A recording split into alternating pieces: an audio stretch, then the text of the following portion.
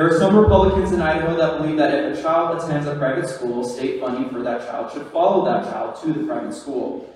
Others are concerned that putting state money into private schools would damage Idaho's public schools. Do you support state funding in private schools? Well, I believe the answer to the last question should have made that clear, but just in case anyone is wondering, no, I do not support taxpayer dollars going towards private schools. I do support parents having the choice, as they do under Idaho law, to send their child to the school of their choice and to pursue the education that they believe best suits their child. Ultimately, the obligation of this state, as it resides in the Constitution, is to provide that public uniform education, not private education, where we lack the accountability to be able to follow through and not only see how those taxpayer dollars are spent, but also the outcomes from that child's education. If you want to talk about having accountability in the school system, you need to have that accountability throughout whatever you're providing. And so far, I haven't seen any indication that the proposals for those taxpayer dollars to go into private education come with any sort of accountability on that score. So if I'm looking at long-term, what I see for the potential in Idaho is if we go in and we make Idaho schools competitive. We make Idaho schools what we want them to be so that as they figure out what they want to do going forward, be it vocational, training, apprenticeships, whatever that might be, that we're figuring out the path in our K-12 system that supports them going forward, including going on to a traditional four-year college.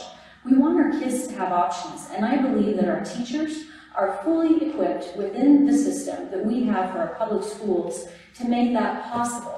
But we have to ensure that we're supporting them in a way that gives them the flexibility to adapt to meet the needs of their student body. And right now, I don't believe that we have accommodated them as much as we could. And I look forward to returning to the Idaho House to work on those issues and to ensure that educators, students, and parents are listened to, and that we produce an opportunity for them in our school system that helps them feel confident going forward, that when they leave, they can go out and be successful in the world. Thank you. Mr. Nate. Thank you. My concern is for the children. I'm not concerned about preserving a system or preserving a method of payments. I'm concerned about children getting the best education and the best education options that are available to them. And school choice has been proven to do that, like I said in my last answer. It has been good for students, it has been good for teachers, and it's been good for parents. School choice, if you oppose school choice, what you're saying is that somebody who wants another option besides public schools should have to pay for education twice. They should have to pay for it through their taxpayer dollars and then pay for it again with private school tuition. Other states have done school choice. West Virginia just did an expanded model of school choice.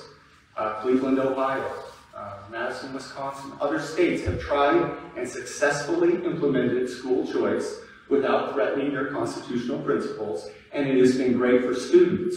And so I understand the opposition to school choice because it upsets the paradigm.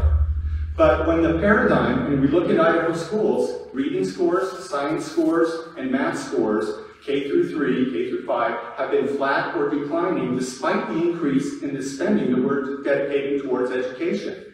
Now, if we let that spending follow the student and they can find the best opportunity and schools can innovate and compete with one another to make the best education opportunity possible, I think we'll see better results for students and for parents and for teachers who will now have schools competing for their good works too. Thank you.